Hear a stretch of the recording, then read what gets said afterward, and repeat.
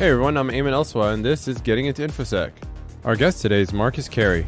I've always been a tinkerer. I've built stuff. I was a science fair geek, the whole nine. Marcus is the CEO and founder of ThreatCare and has spent over 20 years in incident response penetration testing and forensics with a variety of federal agencies, including the NSA. And so one of our analysts went rogue and tried to hack back. He's really passionate about giving back to the community through things like mentorship, hackathons, and speaking. Marcus really breaks it down for us on how to learn to learn. So now I'm like a finely tuned weapon when it comes to learning and doing things like that. Marcus has mentored a lot of people and shares with us a breakdown of how to get past a job interview. It should be impossible for anybody to do bad on an interview.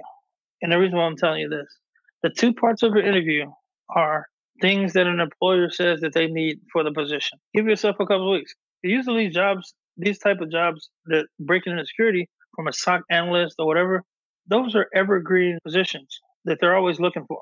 You should have seen me while I was recording the interview. Marcus was dropping tips like candy from the sky, and I was just blown away. Really happy to have met him. I even left in the part where he corrected me, as I thought it was important for you to hear. This week in Getting into Infosec news, I found a couple links. One is Azaria Labs and how she talks about the paradox of choice, which is really true. You have so much information out there, and you kind of get overwhelmed. Definitely recommend checking out her article. She has really good articles on just the topic of just focusing and getting stuff done. The next one is cybersec.org, and they have this interactive pathway that shows all the different feeder jobs that would feed into information security. I really like it. Definitely check it out on a desktop. It doesn't come out that well on your phone. Check out the site. Very interesting resource. Thanks, Input, for sending that. All right, on to the show. Hey, Marcus, thanks for coming on the show. Hey, thanks for having me. I'm excited to be a part of this. Great. Yeah, same here. So let's start from the beginning. How did you get into information security? Well, when I was young, I think the thing that I saw when I was young was stuff that I kind of like nerdy stuff that kind of like attracted me, like, Revenge of the Nerds or war games. I kind of understood I was a nerd from day one. So war games really got me into wanting to get into computers, and there was definitely a security element to war games from a hacking perspective, and anything related to hacking and all that stuff. I kind of wanted to do that since I was a kid, probably. Nice. But I guess I didn't have the resources to do it though. So the military was a good start for me because I joined the military at 18, even though I took basic programming in school and I took Pascal programming language. But that was the only exposure to computers I had. I didn't have my own PC or anything. So the military, when I joined the military when I was 18, I got access to a lot of stuff. So that's where I really started my computer security career, I guess, in the military. So entering the military really helped you kind of springboard your information security itch. Can you talk more about that and how that helped? Yeah. So when I was 18 years old, actually, I was an avid basketball player back in the day. Most people wouldn't believe this, but I actually had a chance to go to college to play basketball.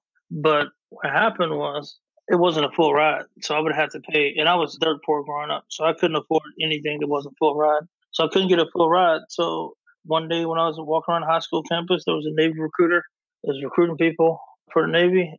And it said that it paid for college. And so since it said it was paying for my college, I was like, okay, cool. I'm down for this. And then so I joined the military so it would pay for college. And then since I scored pretty good on what you call an ASVAB test, it's the Armed Forces Aptitude Test. Mm-hmm. That test I scored pretty dang high on. And they told me I could do nuclear engineering or cryptography. I ended up going into the cryptography field. And this was 1993. And why did you choose cryptography? Told them I just wanted to work with computers. Okay. That's all I wanted to do. Nice. Okay. So having said that, they say, yeah, it was computers and communications and stuff. Because most of the stuff that we did was classified. So even my recruiter didn't kind of know what the heck I was getting into. But he understood there was computers and stuff involved. And so luckily, that was the biggest thing that ever happened to me as far as getting on. Because joining the military, there's tons and tons of, billions of dollars spent on computers and stuff. And so once I got in, it was just a golden ticket to mess around computers. Computers everywhere. Labs, even in the barracks, global telecommunication systems. We had the first Cisco routers. We had everything, like everything you could imagine that was related to networking and communications and security and cryptography, like ridiculous cryptography. But this was like government cryptography systems, stuff that wasn't even available to the public till kind of like some of these things are just being available to the public now. Right. I've been working with since 1993. Right. So Okay. And were you breaking things before you got in the military? breaking things, I mean, I've always been a tinkerer. I built stuff. I was a science fair geek, the whole nine. So, like I said, I had learned how to program a little bit in school growing up. I was in gifted and talented classes, and they let you play around with computers and stuff back in the day. And I learned how to program in BASIC. But other than that, I was always a math and physics tinker out building stuff and doing the science fairs. So yeah, definitely a bit of an artistic person. I wanted to be an architect when I was growing up. So I've always kind of like been a builder and breaker of things. So the Navy was obviously a big springboard for your InfoSec career, but tell me a little bit about your pre-Navy days. What was the mindset you were in? Did you know you wanted to do information security or you just know you wanted to do computers? And can you tell us about a time where you possibly were in quote unquote hack a situation where you were stuck, you had to come up with a solution and it could have been technical solution or just, a hack in your younger days? Like when I was young, the people that I looked up to, my mom at some point bought a used set of encyclopedias. And so I was like totally into all the sciences and stuff.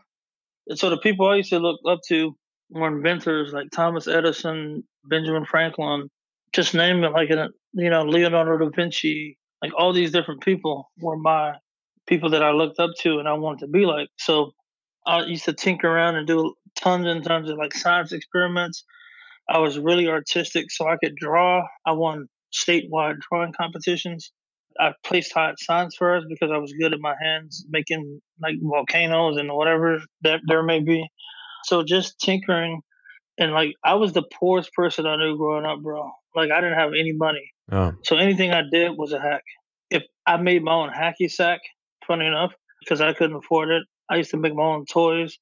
I made my own like track pit because during the '84 Olympics, I was into like I want to be a long jumper, so I made my own track. We used to live in the country, so I made a jump pit like up the specs. wow, amazing. I found a basketball rim and made my own. I found a rim, ended up making my own basketball court. Like I just would find scrap parts and just build stuff. So I mean, ever since I can remember, I was always building, whether it was technical or non-technical. Plus learning how to program. Like I said, I learned how to program BASIC when I was like, I must have been like 8 years old, and just making computer programs back then. And then in high school, I took Pascal. Man, I've always been a tinkerer, man. I've always been fascinated with building stuff. I used to love MacGyver. You probably remember that TV show Oh yeah. where that was my whole thing, and that continues to this day. I mean, I started a software company, and I'm still building and tinkering around and figuring out stuff in the computer world now, but didn't have a lot of technology at my disposal. But when I would tear stuff apart, you know, whether it be lights or electronics or whatever, and build that kind of stuff too. I was always building and tinkering stuff since I was young. And so always been fascinated with that kind of stuff. So it kind of all points to, kind of like being in a field where you can break and all that stuff. And I guess in the military taught me the security aspect and gave me mad exposure to computers. That's amazing. Yeah, there's definitely something to be said about that. That's great. And I want to dig into your artistic side. I'm finding a lot of quote unquote hackers, a lot of security folks have this really huge creative side to them, whether they be musicians, artists, or anything like that. Do you have any comments on that? Yes, I can remember me being like 5 years old and drawing and having paper, like manila paper, and recreating the things I saw in books. I can remember clear as day, like drawing Snow White and the Seven Dwarfs. And then, like when we would have competitions in school, there was this like thrift store or something like that. It was kind of like a Walmart before Walmart called Ben Franklin down in the South. I drew this portrait of Benjamin Franklin pitching Franklin chain, and it won a competition. There was also some kind of centennial of the Constitution when I was young. I drew Thomas Jefferson handwriting the Constitution. Like it was like, and hands are hard to draw. I just had a talent for drawing. So that's when I knew that I was artistic and all that stuff. My mom, my church actually put me through piano class. And when I was young, man, I must have been like 9, 10. I went through piano class, so I learned how to play the piano. And then in sixth grade or seventh grade, I went to play band. And I never had played the trumpet before, but based on being able to read music really well, playing piano, I was first chair in 6 weeks of that. Nice. So that was a musical related thing as well. So I think that being able to create stuff and where there's nothing there, I think that transfer well into code for sure because there's nothing there. and you have to create it from scratch. And that's the same case with drawing and same case with music. Hmm. And you talk a lot about you have to learn how to learn, right? Yeah, that's one of the things. Yeah, totally. Yeah. Can you expand on that right now? On how it relates now in information security or getting in? Yeah, totally. So every person has some kind of core foundation already, no matter what you did when you were growing up. I think like learning how to learn. So I know, and I'll give myself an example. I'm an auditory learner. I learn by listening to somebody, and also a visual learner. If I see somebody do something, I can recreate it. So that those are two things that I know that I learn from. So what I do and everything that I do, I learn in those manners. For instance, like there's this thing called subvocalization. Subvocalization is when you read something, you kind of read it internally. You have this inner voice that you're reading something with. So what that does is that makes you read slow though, right? Because you're pronouncing every word even in your head. Oh. If you ever study like speed reading, some people speed read to read stuff. Hmm. Speed reading, you have to eliminate subvocalization. Basically, you take the information in without reading it and just let your brain just kind of take it in. So I figured out I'm a slow reader because I tried to learn speed reading. But what I know is I do subvocalization. And the reason why I do subvocalization is that means when you read Mary Has a Little Lamb, even if you don't read it out loud, you read it to yourself in your brain. So you be like, Mary had a little lamb, right? So how that works is with your mind, you have to read it way slower. But in my mind, I'm vocalizing it to myself because I'm an auditory learner, right? So I read super slow, but I take it all in. Mm. And so that's something that I know about myself. And also, since that's a skill that I have, I can listen to audiobooks and retain at a high level because I'm an auditory learner. So to me, I can listen to audiobooks and I can learn a lot. So when I say you have to learn how to learn, what I'm talking about is that everybody learns a different way. What you have to do is you have to figure out how you learn, and then you're going to be able to take in more information faster, whatever way it may be, because you can't learn how Marcus learns because everybody's wired different. Right. So if I say, hey man, go get an audiobook, blah, blah, blah, that might not be your thing, right? Hmm. It may be a CBT, a computer based training course, right? And there's stuff like Cybersecurity, there's stuff like all these different blog posts. So everybody learns in a different way. Learn Python the hard way, right? Like doing it, the hard way, for example, by hand. Yeah. So, and again, if you're a kind of learner that you learn by doing, some people say I learned it by doing, or you can learn by seeing somebody else do it. If I see somebody do something, I can recreate that, Yeah. right? That's how I am. So, what you have to do is you have to position your learning around how you learn best. And there's a lot of different ways to do that. And it may be like doing Python. Like, how do you learn Python? Well, some CBTs will give you a sample of code and then ask you to do it. Maybe that's your way. Or maybe you could just watch somebody on YouTube doing Python. If you're a visual learner, you can learn well from that. So, my thing is, nobody can tell you how to learn as good as yourself. So, what you have to do is you have to take note. I didn't know anything about sub vocalization, so I tried to learn to speed read, right? Because my whole thing is, how do I learn best? How do I take in more information faster? And so that's what kind of like guided me down this path. So now I'm like a finely tuned weapon when it comes to learning and doing things like that because I know exactly how to learn. I know I can get an audio source like audio book or whatever. I know that I can go to YouTube and watch somebody do something. And then all of a sudden, snap, I got another skill. And that's how I learn. That's nice. That makes sense? Yeah, that's nice. Yeah, I never really heard sub vocalization as a term before, but I've always, I guess, internalized it. I'm kind of the same way. If it's a regular book, like say, I don't know, a Malcolm Gladwell book or whatever, I could listen to an audio. But if it's a technical book, I find it difficult in audio and I kind of need to read the words, right? So I've learned that myself, but it took me some time to figure that out. But eventually I got that. I say, yeah, that's really good. Also, there's one more thing I can add on to that. Absolutely. Another trick that you do is like, even if it's a technical book, I can tell you the book that I'm going through right now that's quite technical. Mm-hmm. And this is related to information security. So there's this book called How to Measure Anything in Cybersecurity Risk.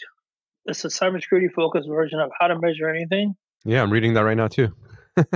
Cool. So what I do is I get the audiobook, right? So for all the background stuff, you can just listen to. But from the technical content, I got the audiobook and I have the freaking physical book.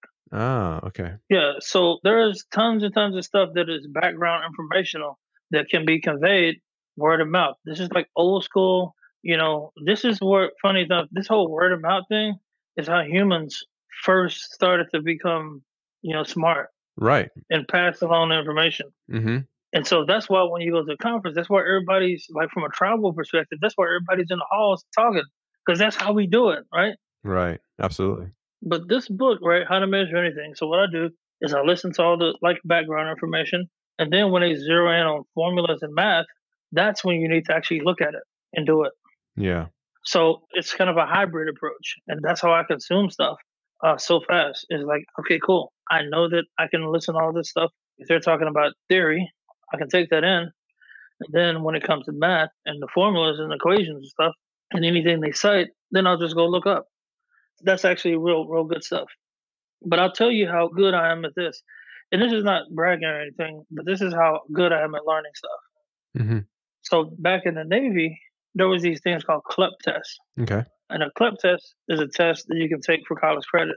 Now, most colleges have these tests, but sometimes they don't tell you that you can take these tests. So in the military, these tests are free. And so these tests could be over history, science, whatever, right? And so if you go to college and you want to test out of a class, if you did test out of class, you probably took a CLEP test, Hmm. put it like that. So what people don't know is there's hundreds of these tests. These tests cost about $100, and you just go take the test, and it's worth college credit, Oh, wow. right? Most colleges take 30 to 60, and this is important too, because anybody out there that has did a lot of credits, they can actually finish their degree by taking these tests that I'm talking about now, and that actually can help them break into security. If a degree is required, and oh snap, I did all this college stuff I didn't finish, look at CLEP test, CLEP. So what I did is I did over 115 credits on CLEPs. So that's 115 credits. That's a college degree, pretty much, by me reading and digesting information and then going to take a college level test for it. And they were all free because I was in the military. So I see. I see. So these club tests are open to the public? Anybody could take them? 100%. Okay. There's this other thing called DSST, Okay. and there's a thing called Excelsior College Examinations. So those three things, anybody can take them, but nobody has heard of them before. And there's a lot of people that went to college for 2 years but didn't get their degree conferred or whatever. But you can still go back and do that if that's something that you need to do. I see this a lot, and I help people a lot, get them on that path. But here's the deal: how did I learn those subjects? This is the most important part. So how did I learn these things? Is because there's these information sheets that come with all these tests, and the information sheets tell you what to study. So I could go to the library based on the information sheet and read what it wants me to read. Okay. I mean, what I need to learn, right? And then I would just go take the test. And these tests even tell you the percentage breakdown on the actual test. So it would say 50% this, 20% this, 10% this. Wow. So what I'm going to do, I'm going to study the 50% that matters, Yeah. and I'm going to know that stone cold. And far as security goes, like, okay, cool, I did that, I took those tests. It should be impossible for anybody to do bad on an interview. And the reason why I'm telling you this, the two parts of an interview are things that an employer says that they need for the position. Mhm. That's one part. Mhm. And those are recs on a website somewhere. It tells you what you need to know. Right. Now, I would not pay attention to don't pay attention to years of experience and all that stuff. What you pay attention to is the stuff that they saying that they need you to do when you get onto that job. All right, so cool. I need to know that stuff, and I need to be able to speak to that. So I would say, look at those recs, understand what's going on in the rec. I would say, give yourself a couple of weeks. Usually, these type of jobs that breaking into security, from a SOC analyst or whatever, those are evergreen positions that they're always looking for, right?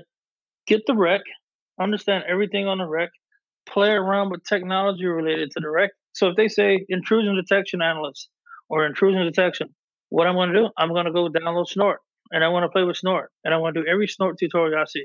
If they say something like packet analysis, I'm going to download Wireshark, and I want to get everything. I want to know everything about Wireshark. I want to be able to do custom Snort rules to make it do IPS stuff.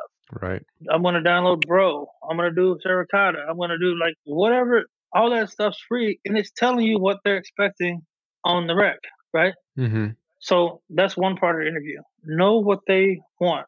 The second piece is this: your resume should be tight as a mug, and you should be able to tell everything on your resume. Like, I've interviewed people before, and they didn't know anything that was on the resume. Like, I'm like, what the frick? Like, like, okay, you did this. You have this on your resume. Can you tell me about that? And then they're clueless about the tech on their resume. There's no excuse for that. Yeah. So what I tell people to do is this: look at the rec, tailor your resume to the rec, reverse engineer the resume. My teacher told me one of the most powerful things ever when I was growing up. She said, like, hey, to answer a question, take the question and make that into the answer. And 9 times out of 10, whoever grading your paper won't be able to tell the difference. And what I mean by that is this. Mhm. I'm saying, like, a question on background, like definitely taking a test.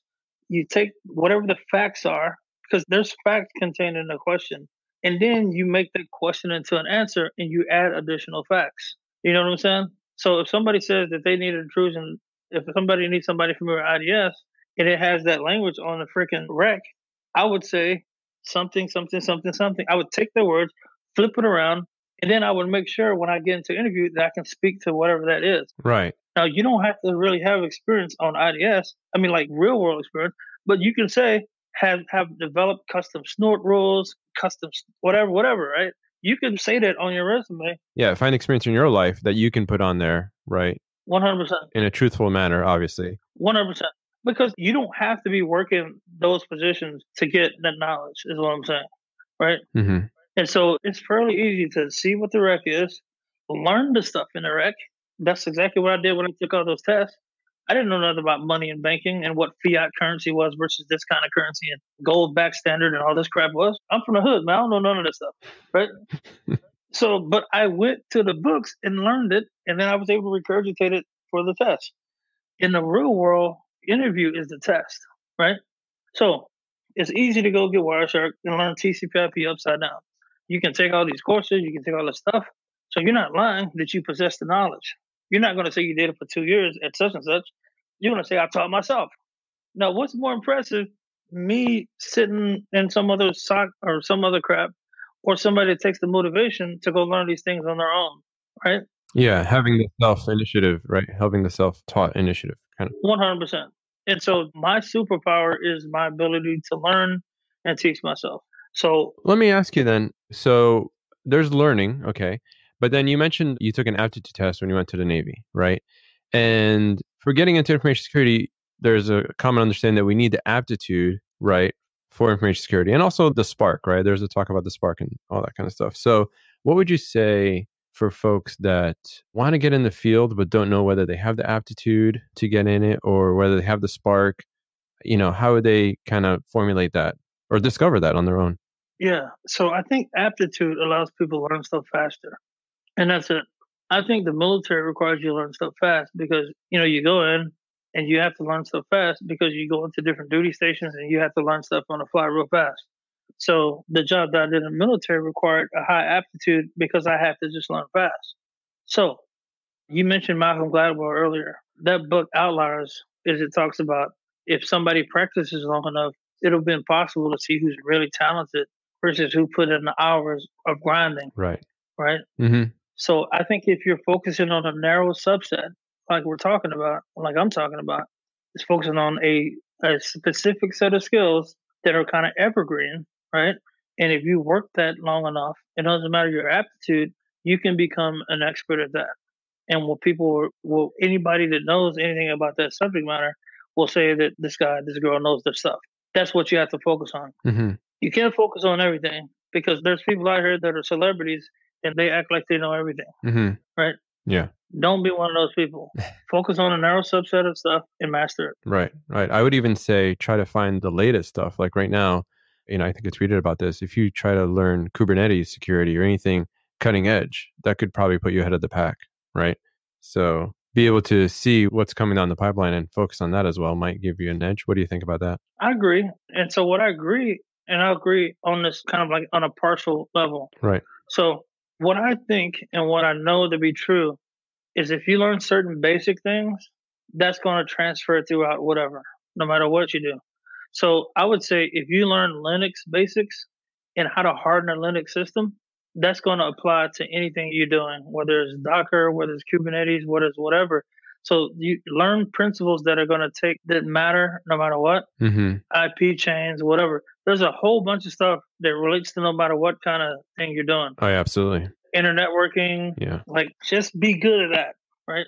And then Learn the basics first. yeah, So, yeah. and then you can be a beast incremental knowledge. Mm-hmm. So Kubernetes is incremental, Amazon, whatever, all that stuff's incremental knowledge. Right. But like have a really solid base if you want to be a security professional. That's well said. Yeah, that's how I kind of look at it. That's cool. You have a bunch of mentees, from what I understand, right? Yep. That you're working with? Yep. So can you tell me about what you're seeing, some common mistakes out there from your mentees that, are probably happening out there at scale? Well, I think that a lot of the confidence is something that I help bring to the table. Mm. One of the things that I do is I have to convince them that they're amazing. Yeah. And so that's what I try to do. Funny enough, what I see is I have women and men that I help. And a lot of times the women are like way more qualified than the men are. They got degrees, they got certifications, and they don't have the confidence sometimes. And I'm like, are you kidding me? Like you're more qualified than I am, It's like, Right. like what the heck? Yeah, the confidence is what I help people with a lot.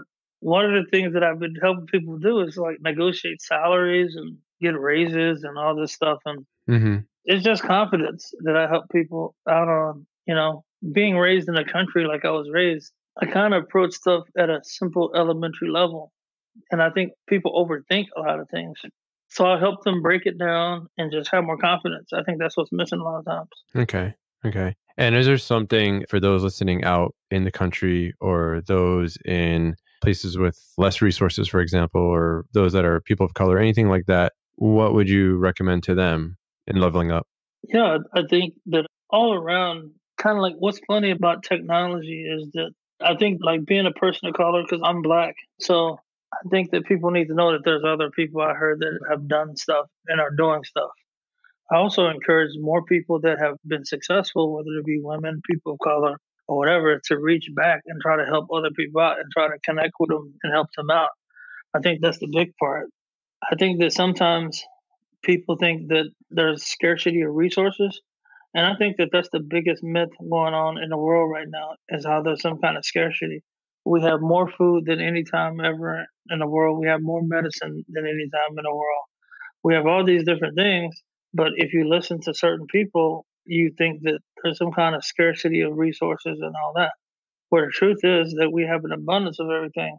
There's jobs to go around, there's money to go around, there's everything there is. So what I would encourage people to do is to be more active and proactive on being a mentor. And so you don't have to wait till you make it to be a mentor and to help people out. That's the thing that I would say. And so no matter how successful you think you are, if you got a job and somebody else don't have a job, then that's an opportunity for you to mentor and help them get a job. Mm-hmm. I have a company, start companies, or I'm helping people get jobs. I'm helping people negotiate their salaries. Like recently, I had a guy get a 70K raise, help somebody else get like 15 more K than they were offering him. So you don't have to wait till you're a billionaire to make it. Right. Hopefully I'm a billionaire one day. Mm-hmm. Incrementally, you can always be helping people. And so I think that's what's going to help us out ultimately. And have confidence, have the confidence, people, no matter where you're at, whether you're white, black, blue, whatever, you have the confidence that you got this. Because there's a lot of people out here that are faking than a $4 bill and they're out here doing it. So why can't you? That's right. Sometimes it has a counter effect where there's so much information out there. There's so much, and all we see are the superstars out there. And it kind of makes us feel small and we kind of lose confidence. We're overwhelmed by everything that's out there, So just kind of taking a moment to step back and saying, okay, let's just take it step by step might be the way. Yeah, bro. That's how I roll. Everything is super simple. Even though stuff is complicated, break it down to a simple element. Look at the job rec. Look at what the job that you want. That may be only asking you to do 4 things well. You may know 2 or 3 of them already. Get the 4th one down. Rewrite your resume to look, reverse engineer the dang rec, and go get that dang job. Mm-hmm. And negotiate for the highest salary. Pro tip on negotiating salaries: go to Glassdoor or some other thing. Whatever the highest salary is on there, that's what you ask for. People be asking for like the bottom range, or Mm-hmm. somebody goes in, the HR tells you, oh, it's an 80K job. I'll go on Glassdoor. If Glassdoor say it's 115, that's what you ask for. Mm-hmm. It's like there's a book called Never Split the Difference on Negotiating. Everybody should check that out. Y'all tripping if y'all ask for or believe whatever HR say. Yeah. Don't do it. And never give out how much you're making also. Yep. What I would say too. California has a really good law on that now, but not the rest of the US. So Yeah, that has nothing to do with you. You want to be paid commensurate to your current skill level. And this is what you think you're worth. I think I'm worth 115. Yeah, but it's only 80. My number's 115. Now, what's going to surprise you if you never did this for is they will come back with a dramatically higher number typically. Or if they don't value you, why are you there in the first place? there is something to be said about that first security job where we can't really negotiate that much, right? I don't believe it, bro. Oh, yeah. No. Okay. No, I think people are hosing themselves, man. So, I mean, hopefully, if you listen to this podcast, my Twitter is at Marcus J. Carey. Mm-hmm. Hit me up in my DM for advice if you're scared or if you're uncertain or whatever the feeling may be, and I will help you negotiate your salary, like Square Business. That's awesome. That's great. So there's no such thing as that. So you're not getting paid because this is your first opportunity in the door. You're getting paid based on the value that you're bringing to the table, right? Mm-hmm. And so when I worked at NSA, man, a lot of the people that I worked with at NSA were clueless, but they were making a lot of money. Mm. Now, it didn't matter if it was their first, second, third, fourth, fifth job, right? They were clueless, Gotcha. like 100%. Some people only had one job and it was like pushing a button or something. Wow. I'm not even exaggerating, bro. George Jetson, huh? I'm not exaggerating at all. So what I would encourage y'all to do is you're way better than the people that are already working where you're at. Don't think that they know anything because when you get there, you're going to be surprised they're clueless. So, and this is just real talk. Yeah. I'm glad you're laying it out, and that's what we're here for, right? Don't think that they know something more than you do. Mm-hmm. Because you're going to get there, you're all motivated to learn and all this stuff. You're going to get there and like, oh, snap, nobody cares. Right. But do not let them people out there make you feel less like you don't have to learn, you don't have to grind. Because what you're doing, you still the same thing. You grinding, you learning, you're improving, and then that's going to set you up for more opportunities. Let them be lazy and you grind. Because you're going to figure this out real quick once you do get in the field. Okay. And now a message from our sponsor. Johnson, I need you to figure out the risk of this application ASAP. Do you have problems trying to assess the risk of an architecture? Having trouble deciding between red, yellow, and green? We have a solution for you. Introducing the Cybersecurity Magic 8-Ball. Ask it any question and simply shake the ball for an answer. We've incorporated the latest in AI and self-assessment research to make it foolproof. Even a 5-year-old can assess risk with the Magic 8-Ball. Magic 8-Ball, how safe is the cloud? Better not tell you now. Magic 8-Ball, is my application secure? It is decidedly so. Cybersecurity Magic 8-Ball, is my application ready to go live? My sources say no. As you can see, the Magic 8-Ball is foolproof. Not responsible for any harm to your job or ridicule that may result. So let me switch topics for a second. Do you have any interesting war stories out there that you've run into? I'm sure you have a lot, but anything fun that you could share that from your days anywhere, really? Well, I would say that I've built a lot of stuff. So one of the things I built this thing called Threat Agent. This was a couple of years ago. Mm-hmm. And people still ask me so I built all kind of stuff. I built this thing called Honey Docs. I built a lot of stuff that other people have kind of like written tools like this before. I wrote tools that could kind of track people by doing like these little, I think they call them honey tokens now, but I came up with this thing I call Honey Docs. Okay. So basically, I had some people, they were like, white hat hackers was using it to track people on Twitter. They would put these things in jihadi forums and they would track terrorists. And also, I got a contact at some point for some foreign police officers, and they were using it to track people that were holding people for ransom, kidnapping and stuff. Oh, wow. So it blew my mind that whatever you do, and if you write tools and all that, you never know who's going to use them for good or bad. Mm. And so what that made me learn is, because a lot of people have this thing like, white hats are writing all, they're writing all these exploits and all that stuff. But it feels good to hear people, when you hear from law enforcement, that they're actually saving people's lives based on some of the stuff you wrote. And you didn't intend for it to, you write it for some other purpose. That's where you're a hacker, you write something, and then other hackers figure out different ways to leverage what you're writing. Nice.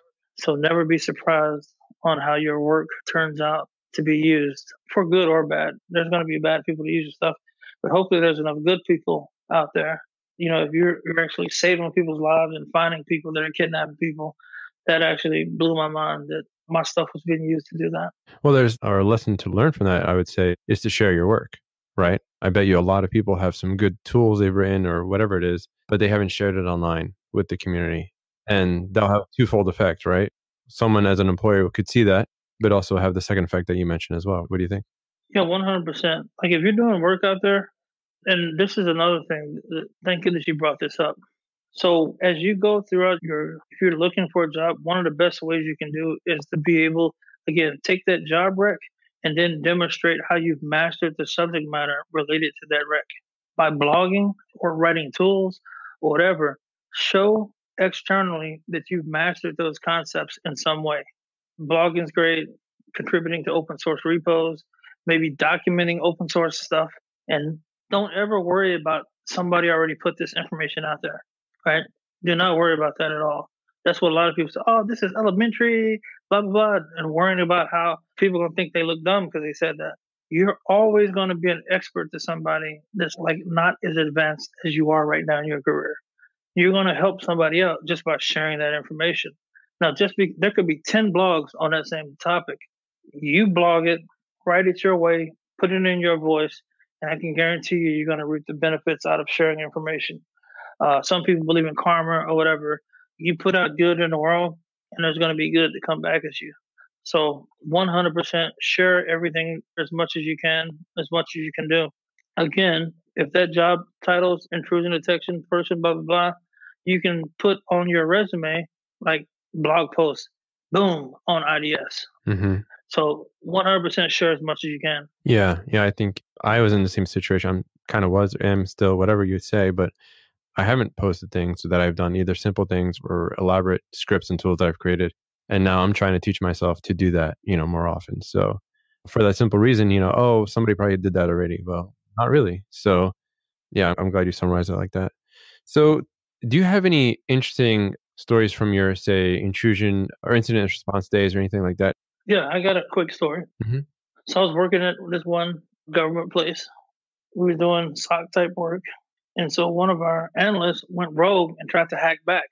Oh, wow. And he ended up hacking an oil company. Wow. So the oil company got compromised and it was attacking one of the government agencies. But it was bad guys, of course, at the oil company. So then the government agency ends up looking like it's attacking the oil company, which was bad. Oh. So it was an international company. That was crazy. And that's a really nice, tidy war story. I can't name names or agencies, but that's it. Right. That's all you're getting from me. Right. Yeah. So will that fall under the insider threat category? Yeah, two things. So sometimes your employees are going to go rogue, and hopefully you can detect when they do. Mm-hmm. And also the hacking back story. Hacking back is talked about all the time. You can hack them back, blah, blah, blah, and that's cool. But what the problem is, you might hack back the wrong person. So that's the two stories from that. Wow. Lessons learned. Thanks for sharing. So you mentioned CLEP earlier. College degrees, certifications, all that is a controversial issue. What are your thoughts on that from what you found from your mentorship and everything that's out there? What would you say to that? Because it's not for everybody, but what are the 2 cents you can add for college and certifications? All right. So I think that college certifications, blogging, GitHub repos, all these different things can be used for proof that you know what you're talking about. One of my most successful mentor type situations is my oldest son. My oldest son is a senior software engineer for Rapid7. He did not go to college. Okay. And so since he's my son, he did grow up around me. He did grow up around computers. But his gift was being a software engineer and writing code. And so Rapid7 hired him when he was 16 years old. Mm-hmm. And he's been working for them for about 6 years. And he didn't go to college. He didn't have no certifications or nothing. No, but what he did have is he had tons of code. He wrote 6 iPhone apps. He had all kind of GitHub repos. He wrote a Metasploit API kind of thing for the iPhone back in the day. Nice. Where you could export stuff from. Yeah, so he did a lot of cool stuff and he got hired. But what was his calling card? His calling card was he built all these apps. He wrote a couple of hacker apps for the iPhone and he had a ridiculous GitHub from all kind of stuff. Right. So you have to be able to prove that you know what you're talking about in some kind of way. The interview could be a way to do that for an employer, but blogging, GitHub, certifications. It's a package, basically. Yeah, as much as you can do. Like, as much as you can do. You don't need one. But I'll tell you, like, I'm black, of course. So what I thought growing up, everybody told me if you're black, you have to get an education. Like, real talk. Like, Dr. Martin Luther King and all that stuff. Main thing they were fighting for is education for black kids. And I grew up at a time frame where if you don't get education, you're not going to get hired. Right? And so that's kind of like, that's the main thing where I got my education. I got a master's degree in network security. Do I think that you need a master's degree? I don't know. I don't think it hurts me. I don't think you need a master's degree. But I think, being black, I need as many dang things as I can get. I can't even lie. Right? But if you're going to go into debt or, if it's an extreme hardship for you, there might be other paths, right? Is that what you're saying? I don't think you need it. I do not think you need college, right? Yeah. I don't believe you need it. But I think it's different for certain people. I think it's different if you're black, 100%. I think if you're black, if you're a minority, I think you need as much stuff as you can get. I mean, that's the square business. So my son is biracial, but he had me. So, I mean, my son is like super privileged, right? So I'm like, God dang. So, I mean, not to say I'm amazing or whatever, but, his dad's well known. Yeah. He has access to computers. He knew how to code when he was freaking 11. Like, come on now. He's the mentor of mentors, right? So yeah. So now what we do is we say, okay, cool. Any black kid out of the community just up and be a cybersecurity pro, it would take a lot of stuff. People believe I'm awesome because I worked at NSA. So I have privileges and stuff that made it so I'm here where I'm at. But me knowing NSA, I know that is not a big deal. That's not a big deal to me. Like, when I see people that worked at the agency, a lot of times, right? When they tell me they worked at the agency, it doesn't mean anything to me. Interesting. Like, if I'm former CIA, okay, whatever. Like, what does that really mean? That doesn't mean you know what you're talking about. So I want to encourage people. Everybody is unique. Everybody has to bring their own thing to the table. Bring you to the table. You're unique. You're amazing. Bring it to the table and let the chips fall where they may. Absolutely. That's great advice. So tell us about your company today and then what it does. Okay, so my company is called Threat Care. What we do is we help companies build, measure, and maintain their cybersecurity programs. Because if you look at it, funny enough, a lot of people are not doing really good at cybersecurity overall. And so we see this all the time. So what we do is we help people, put a program in place and we help them test it, what we call breach and attack simulations. So we imitate hackers on networks so organizations can see if they can defend against it. So that's kind of like what we do in a nutshell. And what made you start it? I personally had a lot of frustration with the security industry as far as the vendors go. The vendors make a lot of stuff.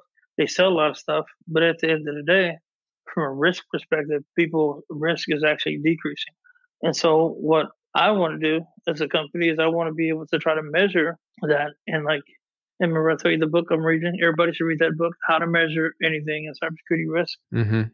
How do you really measure that? And how can you prove that you're secure? You put a firewall on your network. Oh, did that make you secure? You put an endpoint protection system. Did that make you secure? So, nobody knows. People are doing all this stuff, but they don't actually know if it's moving the needle as far as being secure. And so at our company, we help people test that out by doing breach and attack simulations.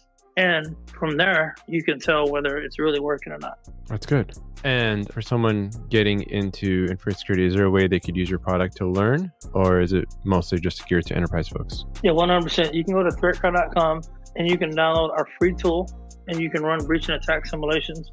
If you want, this would be a great way for you to use something like Wireshark, Snort, whatever, and you could actually try to see if you can detect the intrusions that we create. Okay, that's awesome. Well, Marcus, thank you for sharing today. I think you had some really good wisdom to share with everyone, and I look forward to talking in the future. All right, thank you very much for having me. All right, thank you. If you have any questions or comments about getting into InfoSec, you can reach me on Twitter at coffeewithayman. You can also reach me on LinkedIn or email me at ayman@gettingintoinfosec.com. Want to stay in touch? Go ahead and subscribe to my email list at gettingintoinfosec.com. If you think any of these conversations would help someone else, then let them know. They might thank you for it. Intro music by Trash80, trash80.com. Every week I let my guests pick their music. This week it's Coop by Young Carts. See you next time.